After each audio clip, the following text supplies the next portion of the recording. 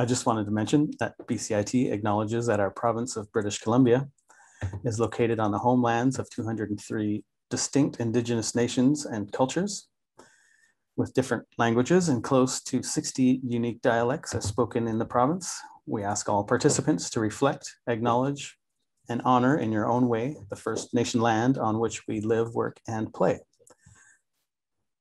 And since I am currently on the Burnaby campus, I'll also say that our campuses are located on the unceded traditional territories of the Coast Salish nations of Squamish, Tsleil-Waututh, and Musqueam. Our agenda for this evening, or this afternoon, is the welcome and introductions, which we're in the middle of. We're going to do a quick poll, and then we'll have the presentation and program overviews. We'll speak with program advising, and then at the end, we'll do Q&A for the time remaining. So our program head / instructors for the main part of the presentation are Heather Burke and Ken Markin. And I'm not sure who is going to speak, so I will introduce Heather and Ken right now. Welcome. Great. Thanks, Darren. I think I'll go first here. So if you can advance the slide there. Perfect. Thank you. So my name is Ken Markin, and I'm one of the co-leads in the sonography program. And just to give you a brief overview of our program and our profession. So as you can see on the slide here, diagnostic medical sonography, commonly known as ultrasound, uses high-frequency sound waves to examine the developing fetus, the heart, the abdomen, pelvis, and blood vessels. We can even look at superficial structures. I don't know if many people knew that, but we can look at the breast, musculoskeletal structures like tendon tears, and we can even look at the thyroid gland, for example. And every patient comes with their own unique needs, and as such, you will learn how to perform diagnostic problem solving and team collaboration skills to give patients the highest quality of care. In a nutshell, we operate ultrasound equipment to produce and record images to aid physicians in diagnosing pathology, evaluating treatments, and monitoring pregnancies. Can you move to the next slide? So we are a diagnostic field. And for example, when I was mentioning we monitor pregnancies, we can look for fetal growth, for example. We can also check to see amniotic fluid and see if it's too high or too low. And that's one way that we can, aid the physician, because we can actually measure both the fetus and also the amount of amniotic fluid that happens to be present. We can even use ultrasound to help physicians guide for biopsy. So perhaps in a breast biopsy situation, or perhaps biopsying a liver lesion, we can aid the radiologist to safely put a needle into the correct location under ultrasound guidance. And we assess anatomy and the function of organs. For example, we can assess the function of the heart, looking at valve motion and the flow of blood through all the chambers. And the field incorporates anatomy, biology, physics, and direct patient care. So you're using all your skills when you go through the sonography program. It allows you to apply all your learned skills. And, it may seem daunting to learn about physics, but it's actually applied physics, and it's actually very, very interesting. We work in public hospitals and private clinics. For the most part, ultrasound service isn't 24/7, but we work during the week and weekends, so 7 days a week, typically during daytime hours as well as evenings. And sometimes if you're working in a public hospital, you may be actually performing some on-call service overnight. The next slide, please. Thanks, Ken. I'm just going to stop because I did miss the poll, and and I don't know if he gave anything away, but this will help if people were paying attention. So I'm just going to quickly do the poll before we move forward. Sorry, For everyone. Sure. So can everyone see the poll? I cannot. I see if I can move it onto a screen where you can see it. How about now? No. You might have to stop share and then reshare the new screen. Right.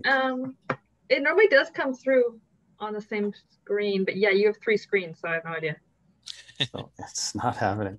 Okay. Or you could Forgive ask me. us the question and we could do like a number, we could all put 1, 2, 3, or 4 into the chat of what we think the answer. Sure, I think there's less than 40 people, so we could do that if that's all right. Sorry. So Or the actually, poll question. Darren, Yes. just let me try. Okay. Yeah, it comes up on the screen that's not being shared. Is it coming up for me? I see it. Yeah, okay. I can see it now. Everyone can see it now. Yay! All right, Aaron to the rescue. Thank you. Thank you. All right, excellent. We see some answers coming in. Thank you very much. Okay, I'm going to end the polling now. And I'm going to click share results. Okay, thanks.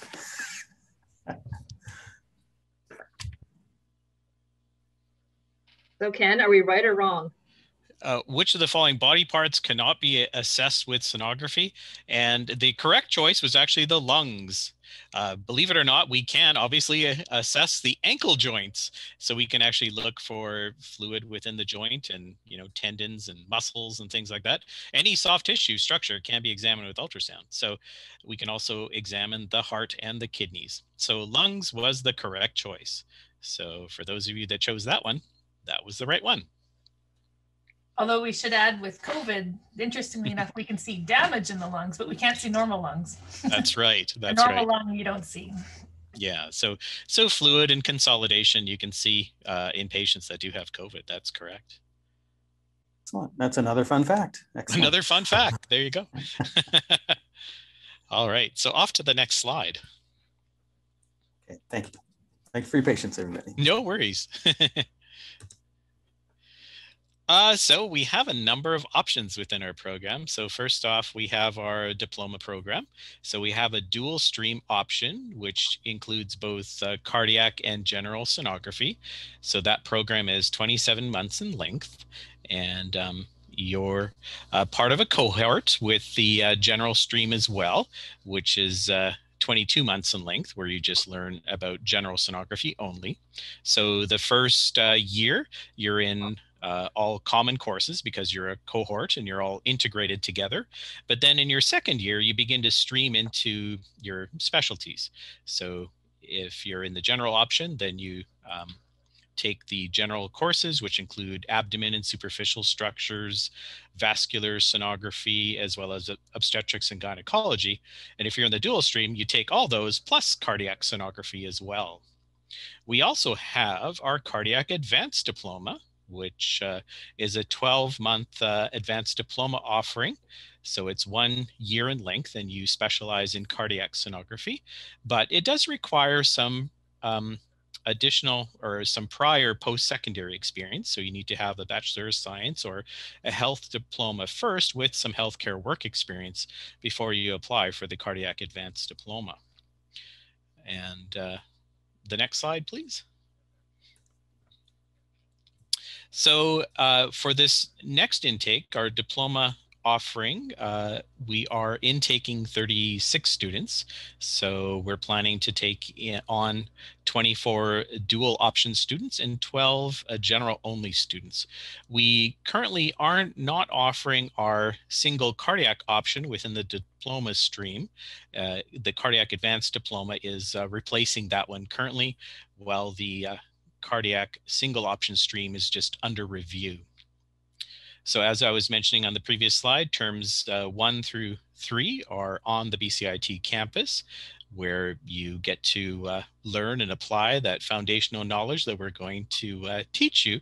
And you do have a short 6-week clinical, which is in the summertime between terms 2 and 3, just between your first and second year. And then, depending on your option, you stream into your clinical placements.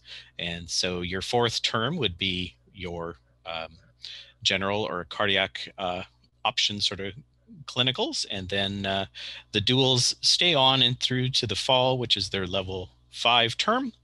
And they finish the program in November. Whereas the general option students typically finish the program just at the beginning of July. All right, next slide. All right, so I'm going to pass this over to my co-lead, Heather Burke, and she's going to tell you a little bit more about the Cardiac Advanced Diploma program. Okay, hello everybody. So next year we're doing, we're increasing our seat size a little bit. We're gonna have 12 students in our Cardiac Advanced Diploma program. This program's a shortened program, so it's only 1 year, 12 months exactly. So it'll be starting in January 2022 and you'll be graduating mid-December 2022, which is nice. That means you're in and out quicker and you're making money quicker. There will be 3 terms total. Terms 1 and 2A are on campus. So you're on campus from January until the end of May.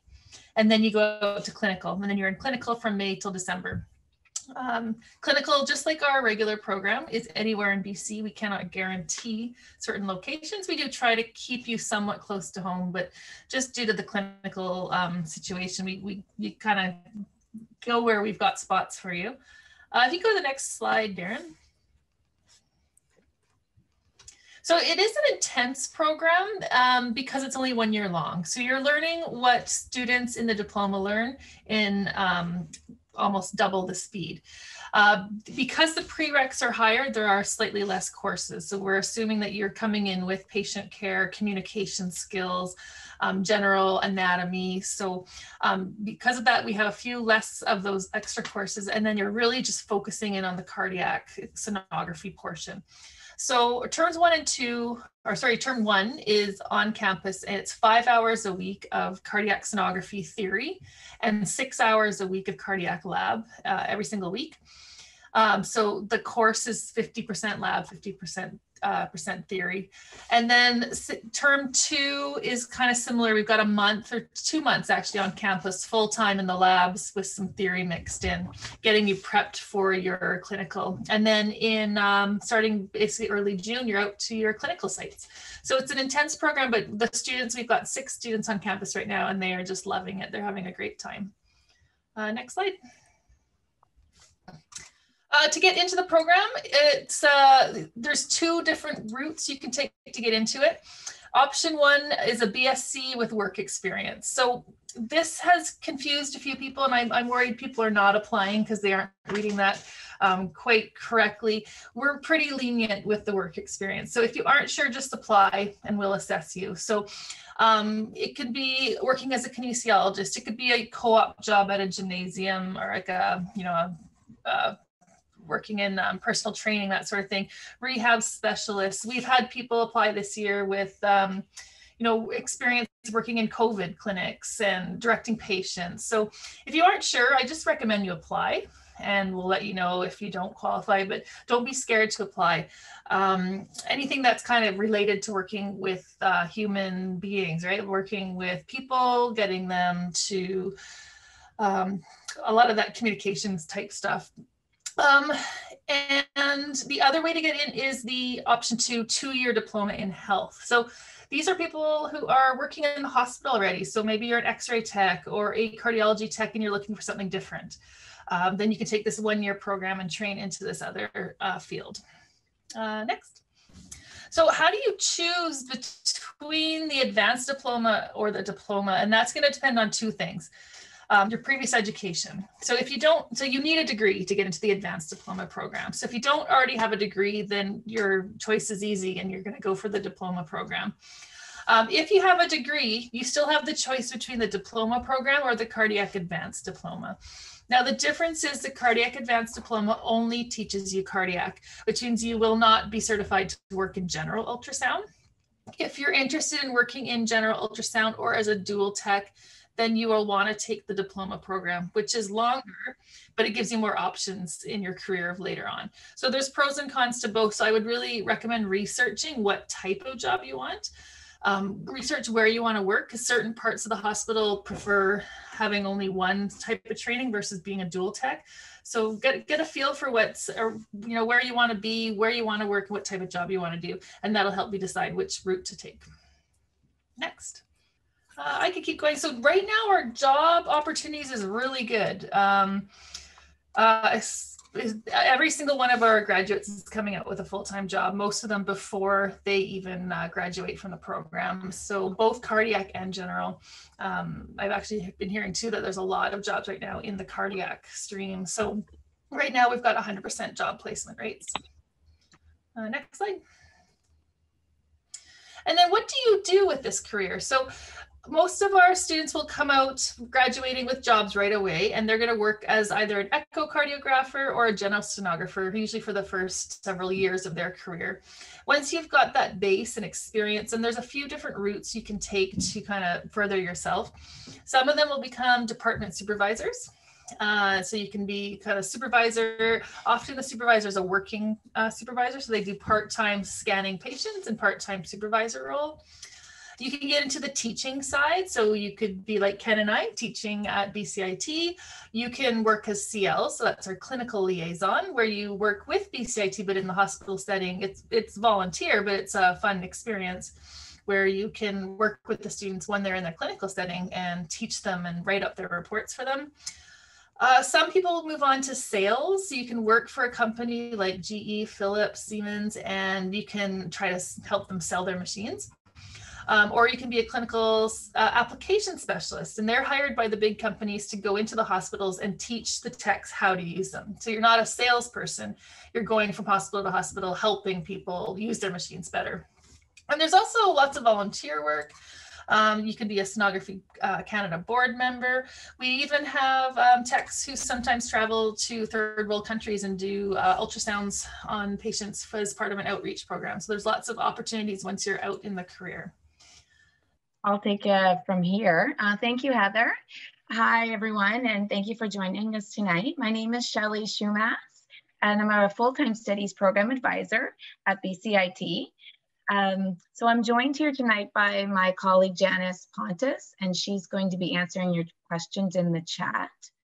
So a little bit about what we do in program advising. So really we help students with the admissions process, how to apply to programs, what are the entrance requirements, how to upgrade. They might want to know about the job placements after. Students might also want to know what kind of supports are out there for them as a student, graduation, what they're going to do. We also help with transfer credit and maybe provide you details, even simple things like what's the tuition for a program. So that's a little bit about what we do. And I work with a team of full-time advisors, and we also have part-time advisors for part-time studies. And we help students apply to a program like sonography. So that's what our team is here to do, to help you learn how to apply. Okay, so yeah, so next we're gonna go over, and next slide is the entrance requirements and how to apply to the program. So if you are on bcit.ca website, it's really a good place to start is going to the program page for diagnostic medical sonography. And on the left-hand side navigation bar, you'll see many different tabs that are going to tell you a lot of details. So today I'm going to focus on the program entry tab, but there's also overview as well, and many other ones. So for sonography, it's a competitive program. So what you see on the entrance requirements page is not going to be exactly what maybe many candidates are applying with. They might be applying with well above what's on the minimum requirements. So if you look on the entrance requirements page, you'll see you'll need an English 12 at 73 and a pre-calculus 12, 73. Biology or anatomy and physiology 12 at 73 and a physics 11. But in addition to that, you know, you may also want to have a strong academic history.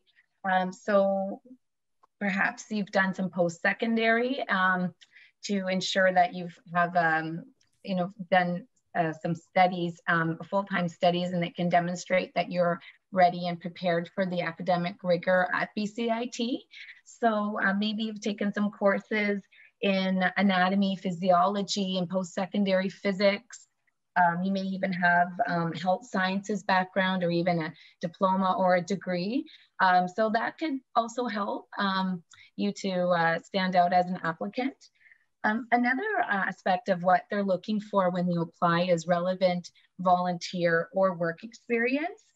So anything right now that where you showcase your people skills. So it could be working with the public. If you can cater it to something that works with in healthcare, that would be beneficial. So, but we understand in COVID, it has been challenging. So I'll go over that a little bit later in the presentation about some examples about what you could do during COVID. But it could be something as simple as getting a senior groceries or helping with something like that. But it would help to have something in healthcare sciences related. But if you can't, then something where you're working with people. Another thing that they're going to be looking for is knowledge of the profession. So have you researched the profession? This is important for competitive programs at BCIT because they want admissions and the department want to know that you know about the profession, you've researched it, you've looked at some websites, you know what the occupation is about, you know what a sonographer does. Maybe you've looked at some YouTube videos. We have a lot on our website under BCIT on YouTube. And there's a lot of students that actually share experiences as well. So I strongly encourage you to do your research before you apply. Okay, so I'm gonna go to the next slide where we're gonna discuss a little bit about the start dates as well as how you can be successful in the program.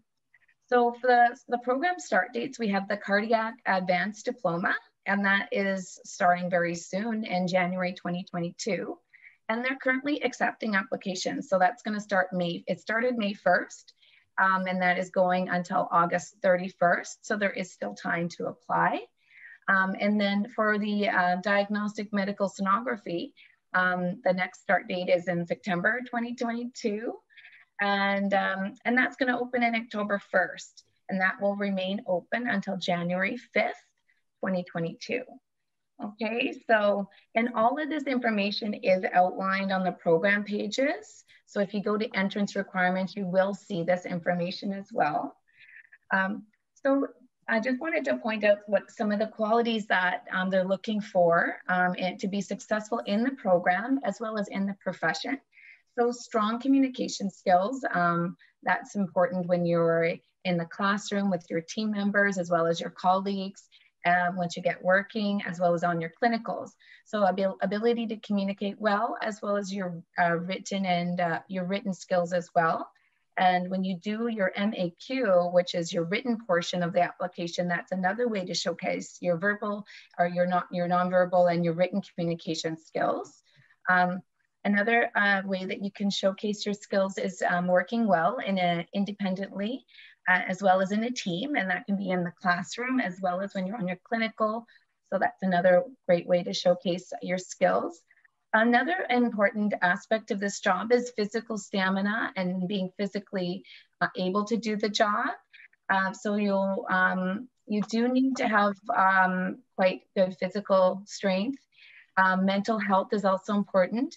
So ability to handle stress and time management, because it is a busy program and you will need those skills on the job as well.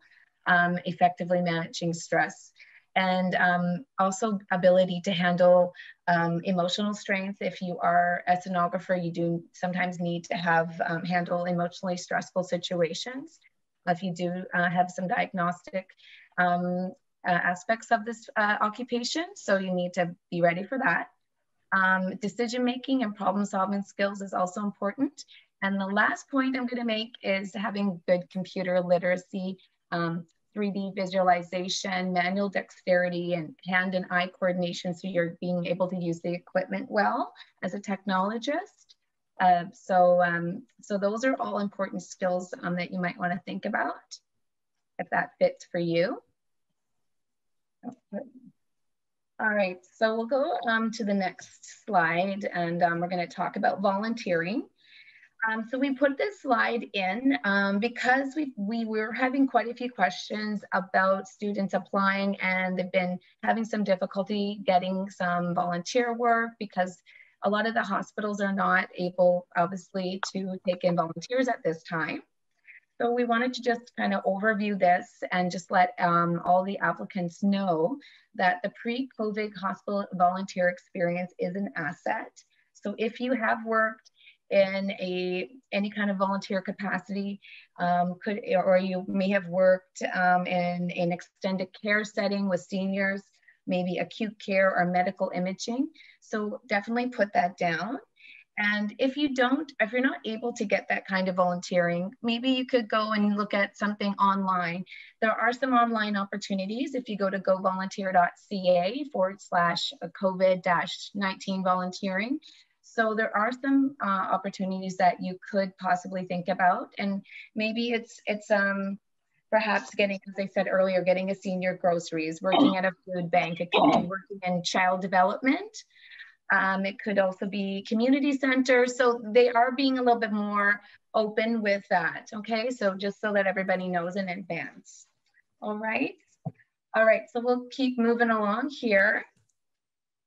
Yeah, all right, thank you. So the next slide, we're going to be discussing just how do you apply to BCIT. And it's a little bit different for every program, but so the first thing you want to do is, of course, for every single program, is ensure you have the entrance requirements. That's a fairly first step. And just ensure your processing dates. So knowing when to apply and when the applications are going to be the deadlines. If you need to upgrade, you'll need to do that. So collecting your documents. So please put everything in a PDF document. The application process is entirely online.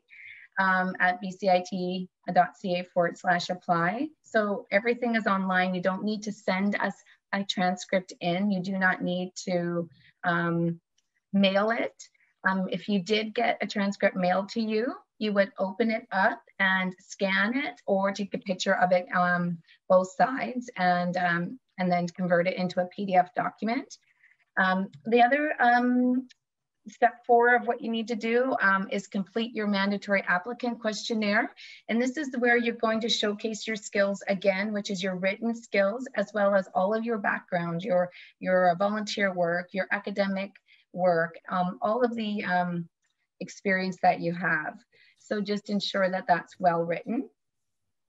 And you will be uploading that again into your online application.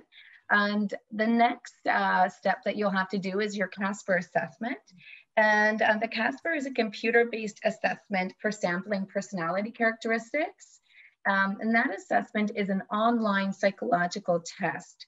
So it's a situational judgment test. So you'll be given scenarios and then you will be graded on how you answer those questions. I would strongly encourage everybody to go on CASPER website.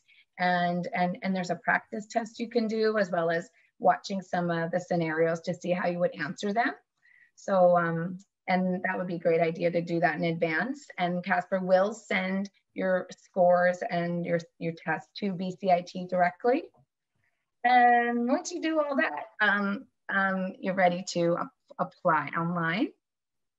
Okay, so after you apply, the department will be shortlisting the applications after the application deadline, and the shortlisted applicants will be invited to attend online interviews. So it'll be at MMI online, virtual, and the department will make their final decision after that.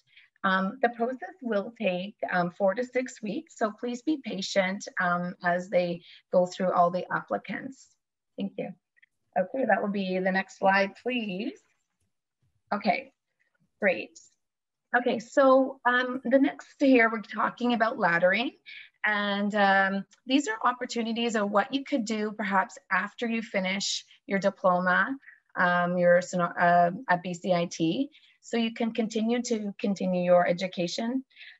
So you may want to do a magnetic resonance imaging advanced certificate, or the Bachelor of Health Science. And that is a part-time, online, and a distance bachelor. And then there's from the Thompson Rivers University in Kamloops, you could do a Bachelor of Health Science, and that's a joint bachelor with BCIT. Or if you want to continue working, you could do a Health Leadership Advanced Certificate at BCIT, and that's a part-time certificate that you could do while you're working. And finally, we do have a Bachelor of Technology and Technology Management. So you would be learning with other people from other disciplines. So not just health sciences. and learning about supervisory skills, technical skills, and management skills. So that's another area that you could go into if you want to continue to learn. There's lots of opportunities. Okay. All right, so we'll go to the next one here. Yeah, so here I just wanted to point out that our BCIT, our student association, as well as our student life office, we follow the 8 dimensions model of well-being just to ensure that you're supported as a student. So if you wanted to go to their website, it's bcit.ca/student services, and you would know a little bit more about it. But if you are Indigenous, there's supports for you. Okay.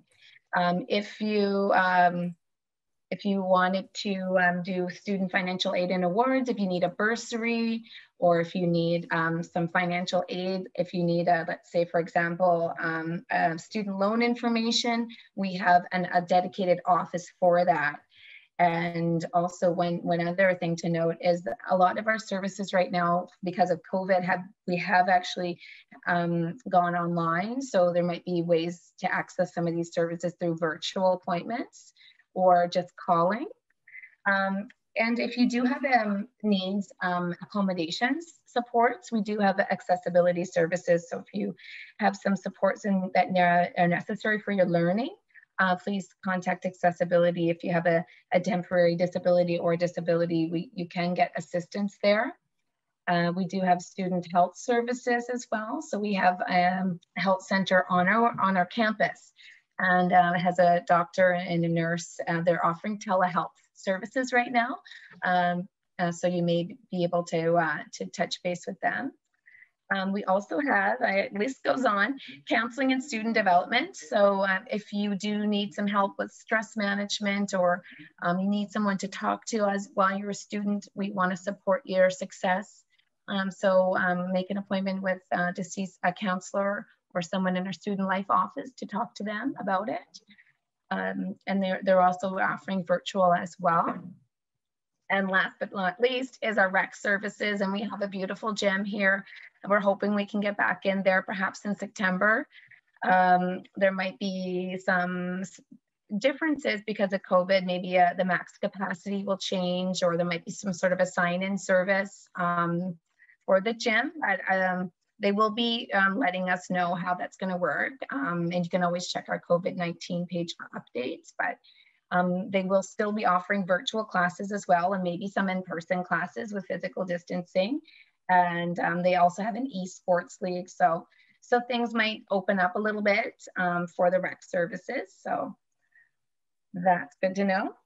All right, so that is that slide. So we can just continue the next one here. So basically, I just encourage everyone that if you have questions that you cannot answer in a public forum like today, if you're not sure about something, we would like to do more one-on-one support with you. So please call us at Program Advising. Our phone number here is, you'll see on the screen, is 1-866-434-1610. And we are available 5 days a week for you. So we do have our service hours there on the slide. You could definitely email your inquiry if you prefer email. And we also are doing virtual appointments. So if you would prefer to see somebody, you want that in-person support, we also have that as well. So just check on bcit.ca/advising for the up-to-date schedule for summer in case that changes.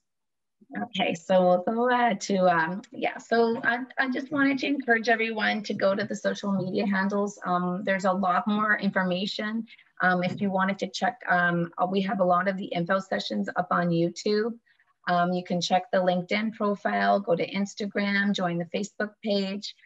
There's a lot to learn about.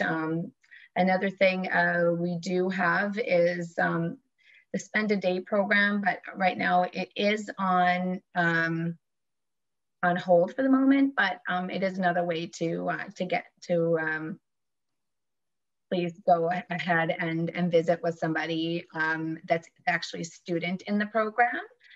So that's one thing that you could do maybe when it's up and running. Okay.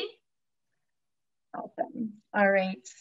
So I'll just go to the next slide there. Awesome. Okay. So thank you everyone for all your participation today. You've been a great crowd. At this point, we're going to be going to the question and answer segment of the presentation. So we'll be going through the chat and maybe reading some of the questions out loud and trying to answer them as best we can.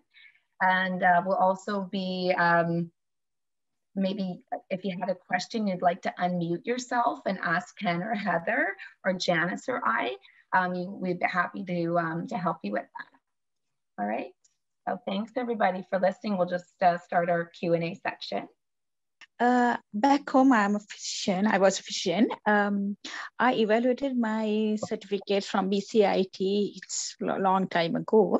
It says I have done 3 years post-secondary diploma and studied in British Columbia, grade 1 to grade 12.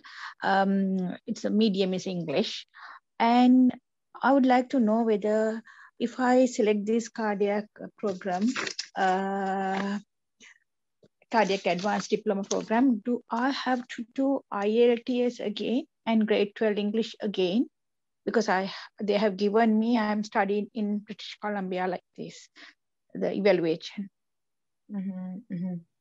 Okay, so the first part of it, you studied in British Columbia, you said? No, I studied in Sri Lanka, back home. My medical background is in medical college in Sri Lanka, but all the certificates evaluating BCIT, that I got ICES certification.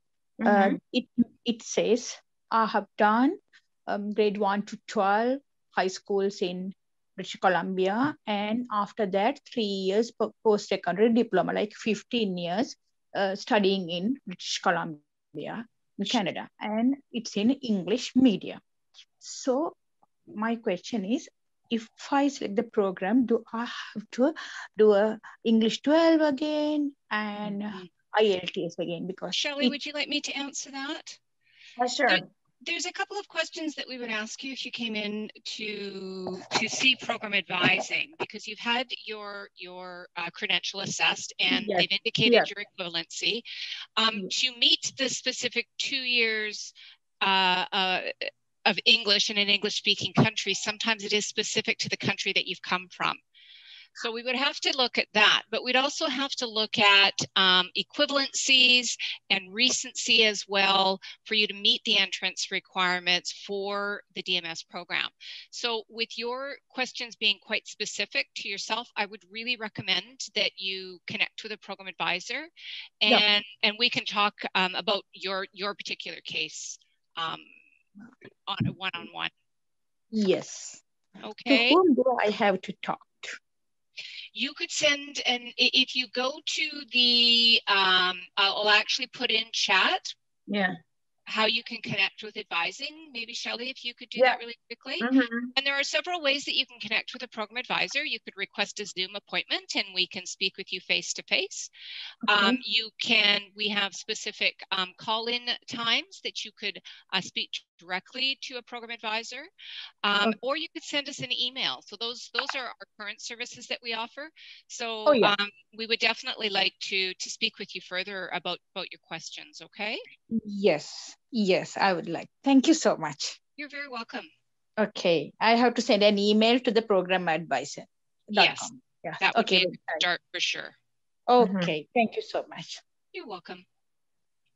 Okay. All right.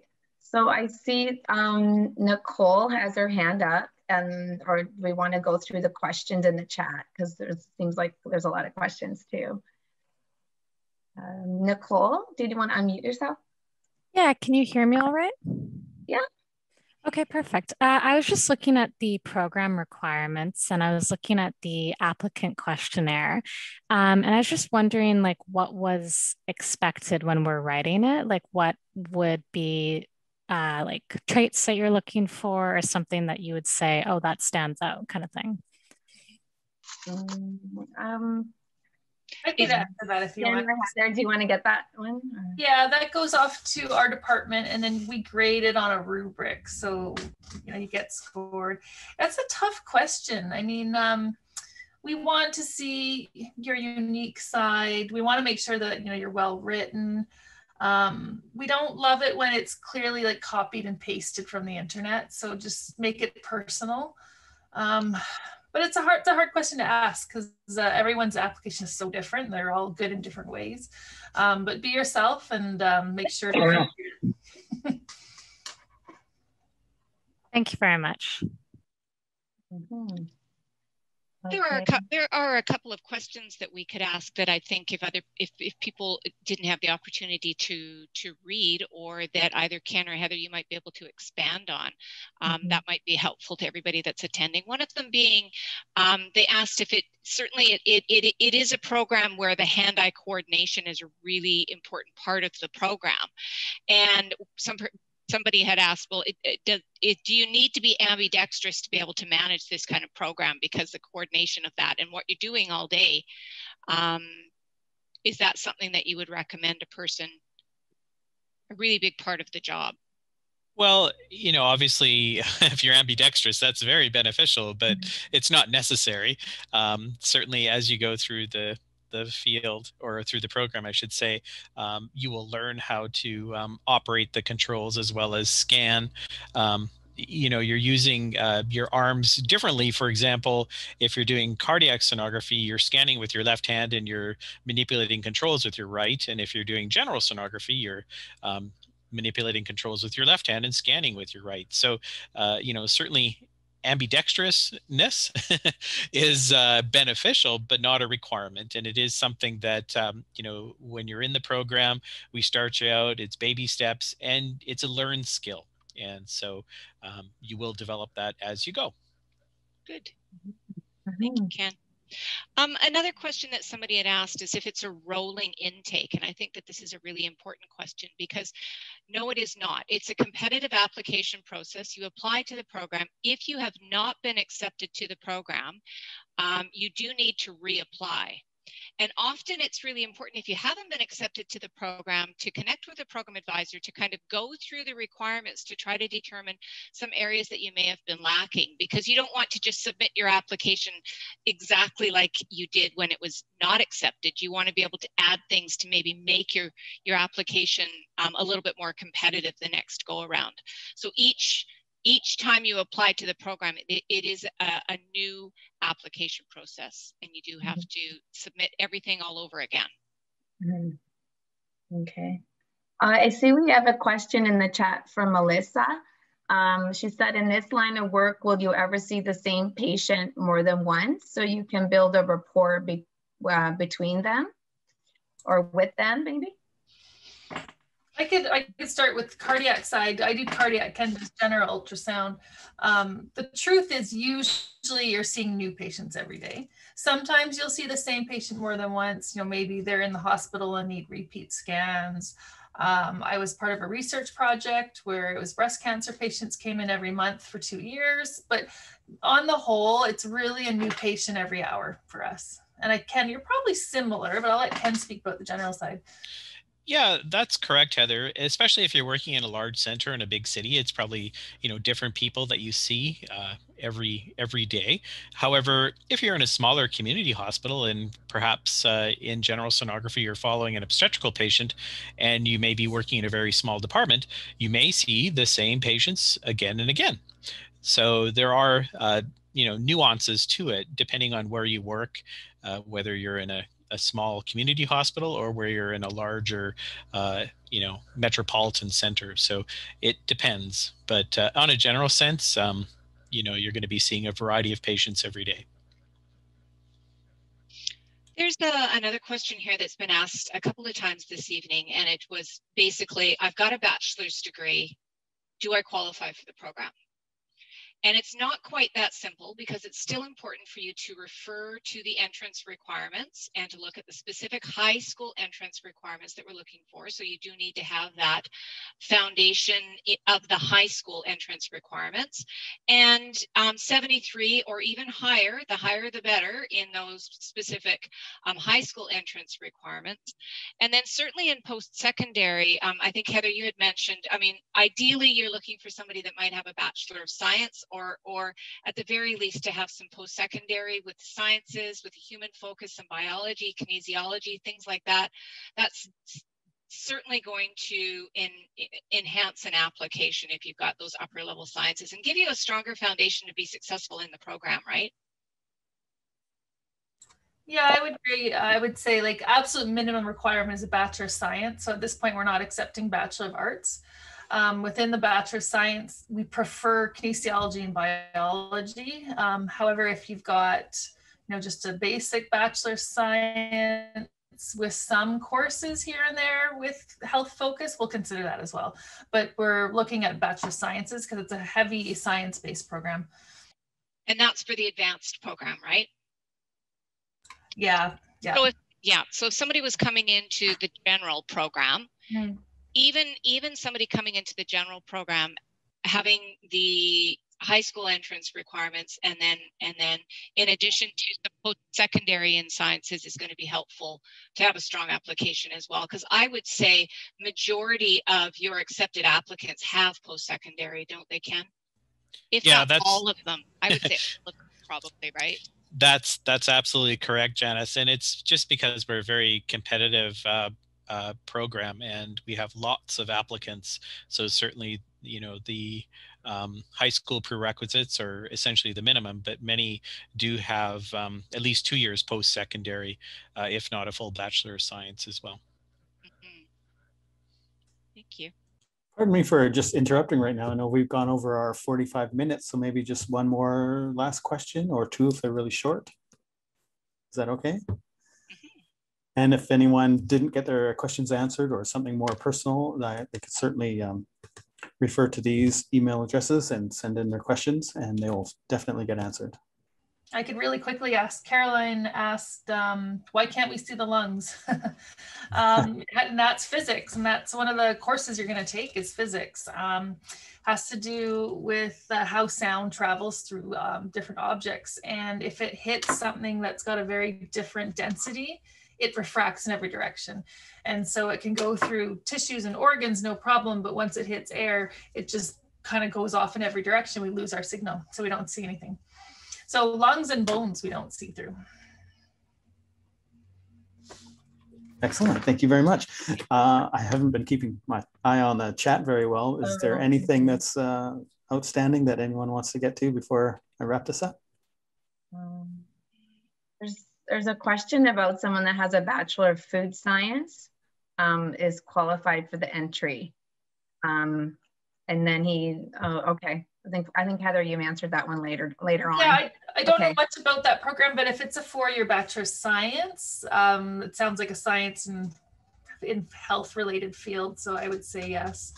There's also a question about, do you have to say which stream you want? And you do. So when you're applying, you have to pick your stream, and moving forward temporarily, at least, you can only pick between dual and general. And then you'll get ranked based on your application, and you may or may not get your first choice, but we'll try our best to keep you into your first choice. But if you ranked high and your first choice is filled, you might go into your second choice. And then you have the option to accept it or not accept it. One last question here as well is somebody had indicated that there's practice tests for the CASPER, but is there anything else that you can prepare for the CASPER test? And that actually is a very common question that we get in program advising. There's some really good resources on the CASPER test site that you can refer to, but Heather and Ken, I don't think there's anything really beyond that you can prepare for the test, is there? No. So refer to the CASPER site, and there's some valuable information there that you can refer to then. There's some practice videos on YouTube as well for anyone that's really interested. There's quite a bit on YouTube about the Casper test. Absolutely. Yeah, so. Okay, so I think that is it for this evening. Yes, thank you for all of valuable information. Everyone was very informative. I really appreciate that. Thank you, Ken, Janice, Heather, and Shelley.